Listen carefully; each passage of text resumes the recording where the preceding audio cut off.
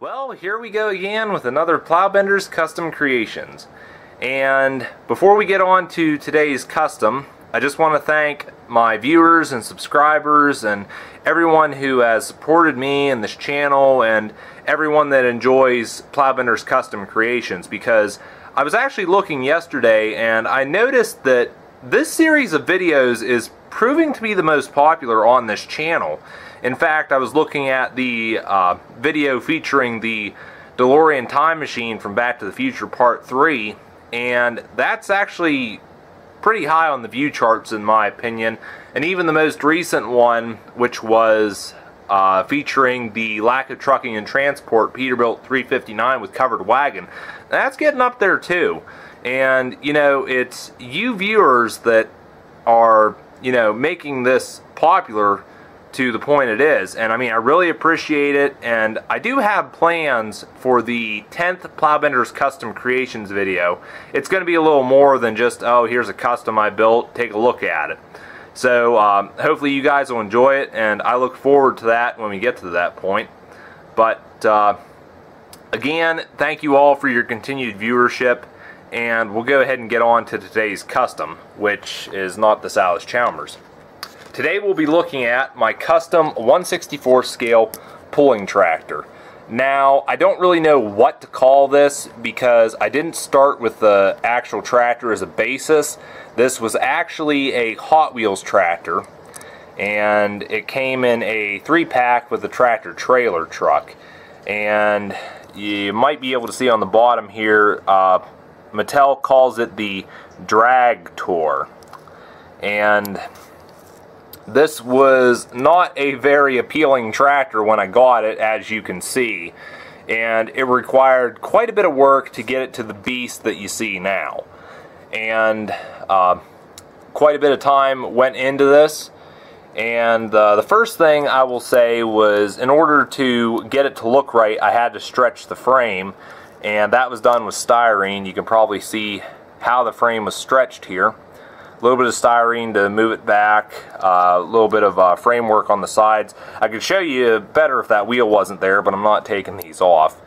But then also a small piece of tubing, I believe, was installed there for an axle, and after that the frame was to the proper length.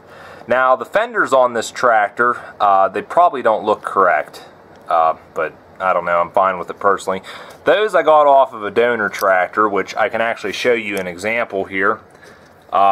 This is or something similar to this is what I used, and it's just a generic tractor. I basically call this an Ertl ripoff, and most of it's plastic, but the fenders, in my opinion, looked pretty good, and I just had to cut those off from the main die-cast frame of the body.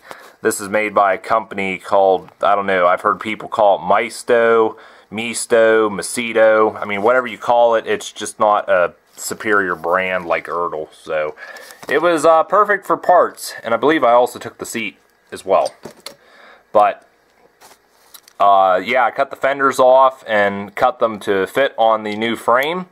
And as you can see there, you might be able to see, I'm not sure, the seat in there I used as well. That's probably not accurate to, you know, what your NTPA regulations would be, but I thought they looked pretty good, these fenders, and I don't know why I painted the tail lights.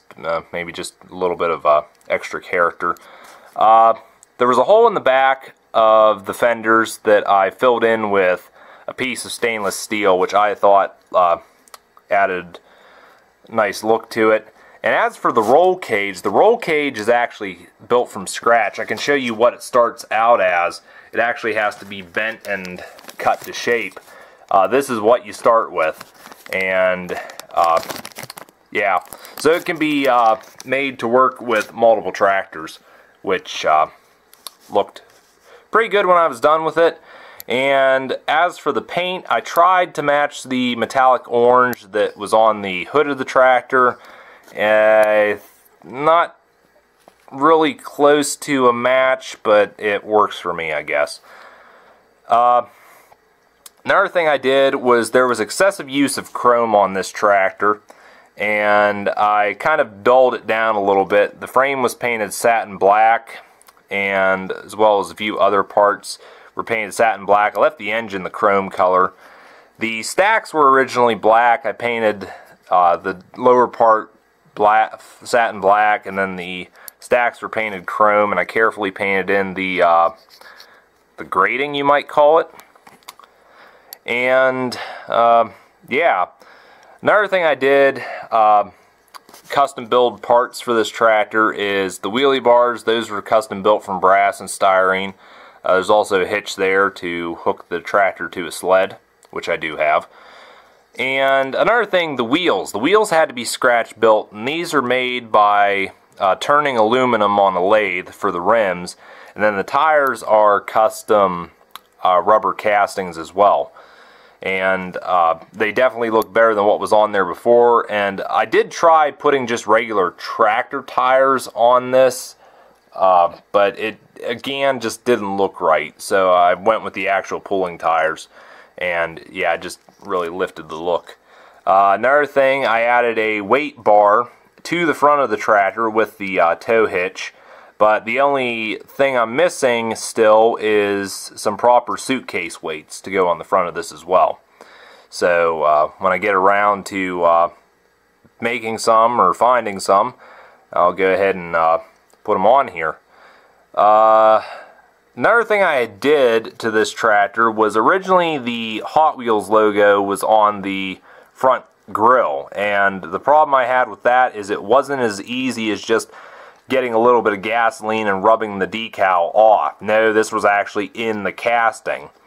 And so what I did was I carefully ground it down with the Dremel tool, and I put an LED light bar on the front. Don't ask why, that's just, I felt was the best thing I could do to cover up that hideous decal. Now, the only thing I don't like about this tractor is that Hot Wheels, when they made it, the steering wheel is connected to the hood. And number one, it's too large. Number two, you know, the steering wheel moves with the hood. I mean, that's that ought to be hard to try to hold on to that when you're pulling. But it was something I left just because modifying it would be quite a bit more work than I wanted to do. And either way, I wanted to try to leave the original paint of the hood. You know, while it still leaves a lot to be desired, I think it looks pretty badass for what it is. And trying to think if there's anything else I can say about this. Yeah, I mean, overall, it was a build I was quite impressed with, and compared to what I started with, it's definitely an improvement in my opinion. But yeah, so that's gonna be it.